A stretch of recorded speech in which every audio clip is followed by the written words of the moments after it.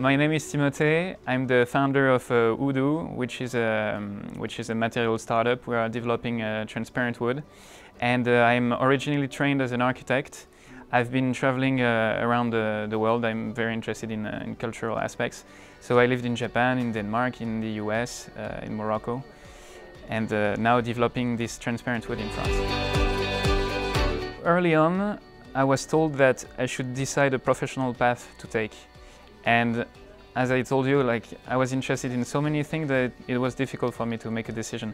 So I finally chose architecture, and I became very fond of architecture, but very quickly, this interest in biology, philosophy, technology remained vivid inside of me.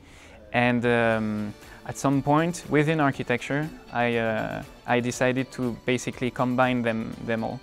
So the challenge that I faced is that I was facing conservatism from my professors, who were telling me, well, if you are into biology, why don't you go to a biology school? So thankfully some professors understood that I was ready to basically investigate things outside of the beaten path, and so I combine all these interests of mine into what I'm doing right now. Well, so first of all, I'm changing it physically because it's transparent wood. It's a completely new material. So the thing is that I'm changing it as well ecologically, because now, there is a true burst about wood construction and interest in bio-based materials. So by inventing new materials, by combining nature and technology, there is a huge ecological impact, because you're not creating materials from scratch. You are using nature that has been evolving over thousands of years, hundreds of thousands of years, to take the smartest part of it and make it suitable for human needs in a contemporary context.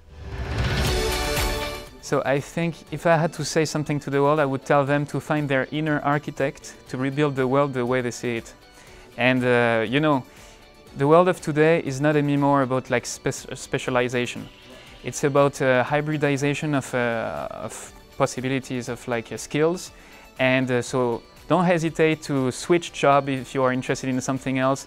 Don't hesitate to be involved in many different fields, because the world of tomorrow is going to be something hybrid, and through cross-pollination, then some new things are coming up, and it's going to be fascinating.